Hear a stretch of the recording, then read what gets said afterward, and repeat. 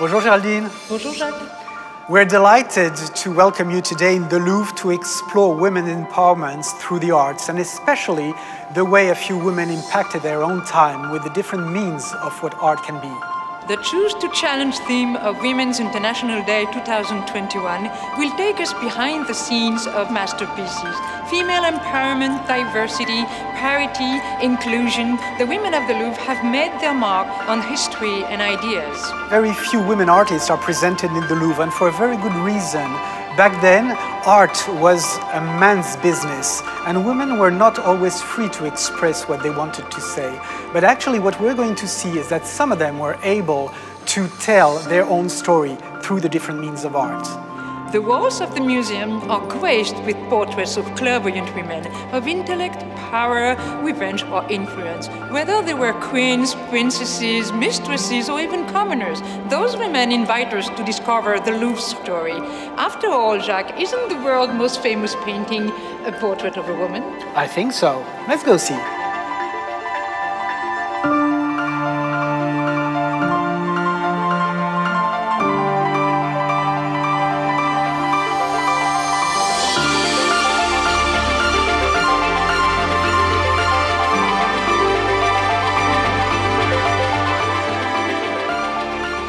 This is one of the most famous portraits in the world, and yet we still don't know everything about Mona Lisa. A few years ago, a historian has found new proof of evidence that she was Lisa Gherardini, the young wife of a Florentine merchant.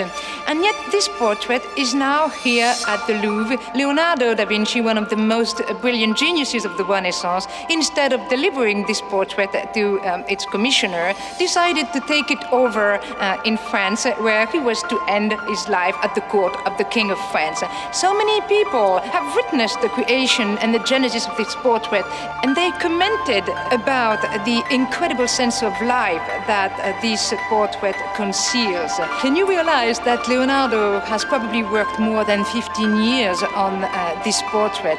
So why is that, Jacques? Today it is the most famous painting in the world, and the image that is the most immediately recognizable from a museum, it's not a portrait of Julius Caesar or of Napoleon, powerful man, is a woman who was, I would say, a bourgeois woman of her own time.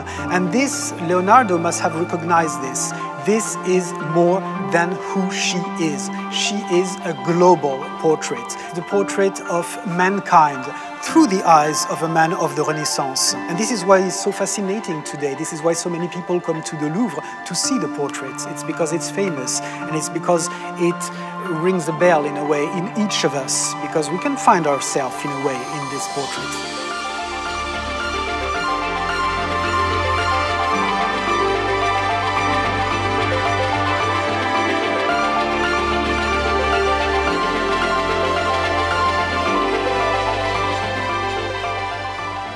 We are here in front of another icon of the Louvre, Joan of Arc. She played a prominent role in the history of France during the 14th century.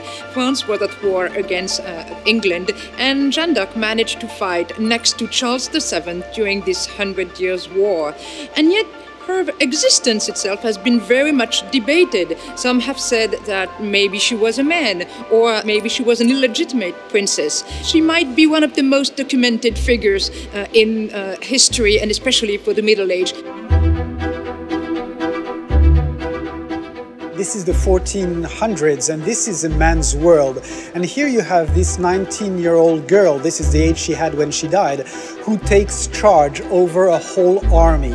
And this was intolerable for the people at that time. What was not possible was that she was using men's clothes. Of course, obviously, she was at the head of an army, and she was as well fighting herself during the battle. So a dress and a woman's clothes would have been very, very unpractical. But this was used actually during her trial. So this image that she projected was something that was breaking a rule, basically, in the society of her own time.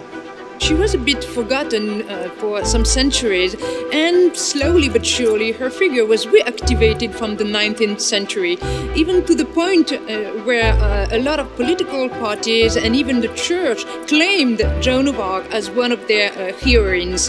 And even today, I have to say, because of what you just said, Jacques, about this strong and powerful figure, Joan of Arc can still be a heroine for a lot of people and groups, and especially committed with gender issues. So it's a brilliant example of self-empowerment. And it's as well a pure example of a recreation, because we have to imagine that Joan of Arc was a name that was known for centuries, but her image was lost in time.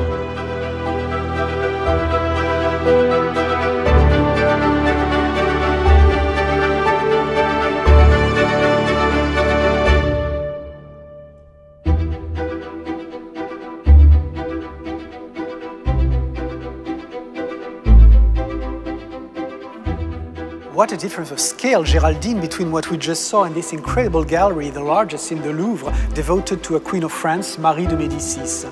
In the painting that is here, she is being crowned in Saint-Denis on the 13th of May, 1610. And this is an interesting point of view because it's her husband, Henry IV, who was going to war and who wanted his wife to be able to reign while he was away. So this painting is depicting a moment that is incredibly rare in a way. It's when a woman, Queen of France, is empowered by her own husband. Maybe we have to remember that in France, queens of France were not supposed to reign on their own. And so this is an incredible power for this woman who should never have been the Queen of France in the first place, because she was born in Florence from a noble family, and her life story made her arrive in this country.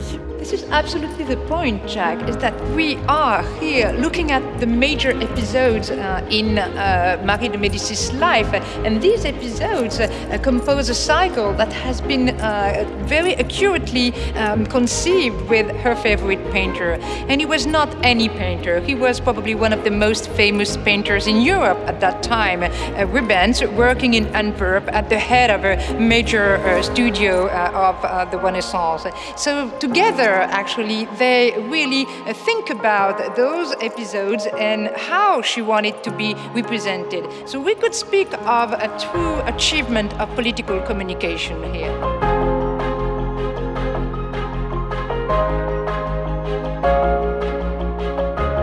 It's quite amazing with what happened with this second painting that I'm showing you here, is that on the 13th of May she was crowned, and on the 14th of May, next day, her husband, Henry IV, was murdered. She had been crowned, so she became legitimately the real Queen of France. Actually, she was a regent because her son was too young. But this is exactly what the scene represents her. It is a woman who became a widow. This is why she's dressed in black, who is being on the throne. And you can see that all the ministers, and they're all men, of course, are coming to get their job from the new government that's going to be settled by the Queen. So this is a very important political representation as well of the empowerment of a woman back in the early 17th century. Absolutely, and she belonged to a very powerful Italian family. She had this taste for power, and actually even when her son grew up, she appeared to be quite reluctant to give up the power to her son. Isn't it weird that the France is being represented with nude breast on this historical painting? Well, for us, it can look a little bit weird and bizarre, actually, but here we're in the 17th century, and showing the country France as an allegory, as a symbol like this, with a bare breast, of course, is quite common for the times. Basically here, France is a warrior, because, I mean, there are wars everywhere, and she's represented a little bit like an Amazon in antiquity. But we will find this concept again in another painting, of course, that is even more famous than this one.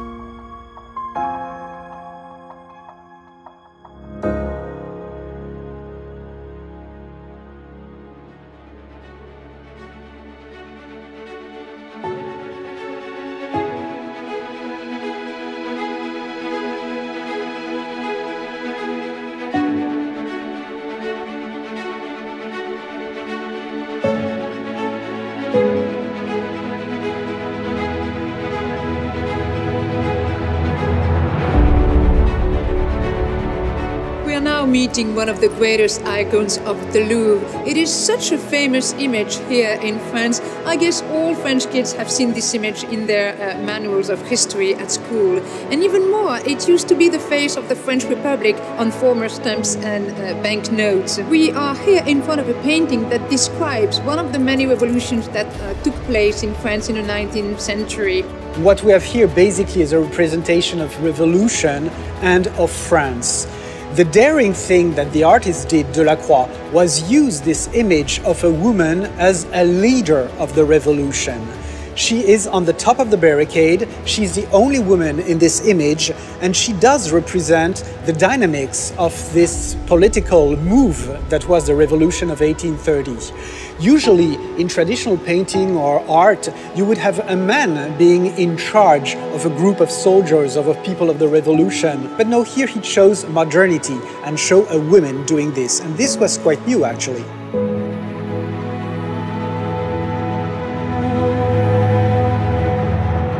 I'm not sure this was actually the very cause of the scandal that arose when Delacroix exhibited this painting.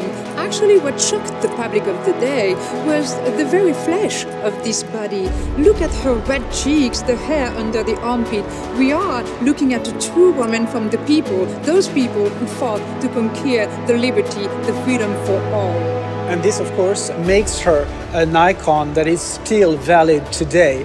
There is another image that is quite similar to that, but of course the conditions are quite different, is the Statue of Liberty in the harbor of New York. So here we have two liberties basically that are being two very powerful women.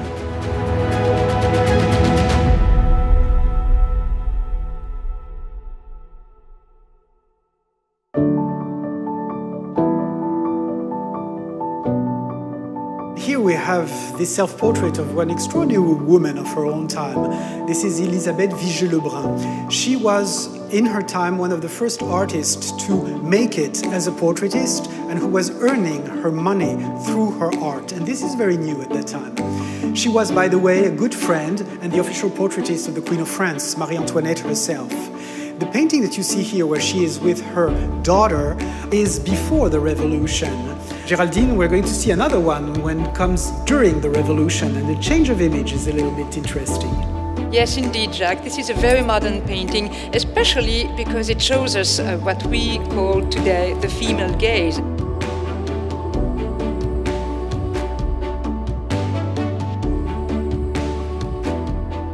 Elisabeth Vigée-Lebrun, such as the Queen Marie Antoinette, was following the ideas of the greatest philosophers of the day, such as Jean-Jacques Rousseau, who wrote many essays about new educational principles, where mothers were prompted to be closer to their children. So here we see Julie embracing her mother. This is a tender and sweet image of private intimacy, and what would have been considered a minor subject was now becoming a major theme that she exhibited at this salon of 1789.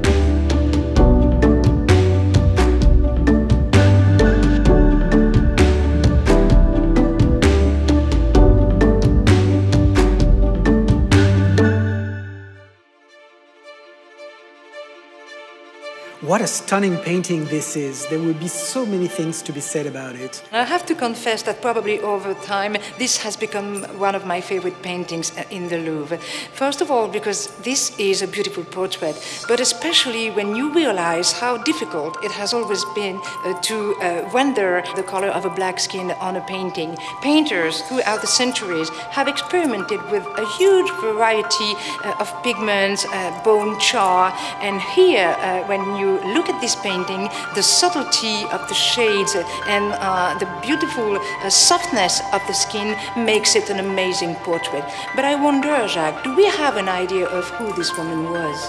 A few decades ago, she was known as Portrait of a Black Woman. But then, a few years ago, there was a big exhibition about black models in art. And research was done on the painting, and it was discovered that she had a name. Her name was Madeleine, and she was actually the servant of the brother-in-law of the painter. So this is the history of this painting that is coming alive, really. This is not only the portrait of any woman, but it was a freed slave that had come from Guadeloupe and that was living in Paris back in 1800, living a life as a servant.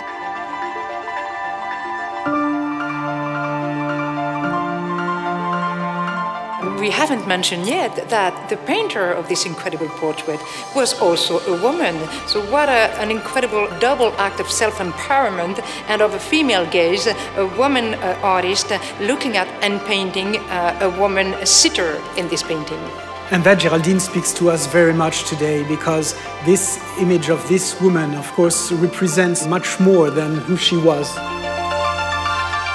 It became a sensation a few years ago when the Carters did this video in the Louvre that was seen millions of times.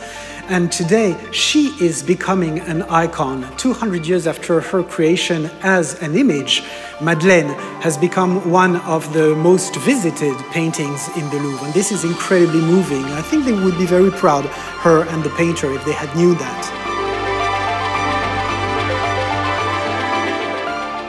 So we've seen so many beautiful works of art today in the museum. When you'll be able to come back to the museums, go, because you'll always be able to find your own icons.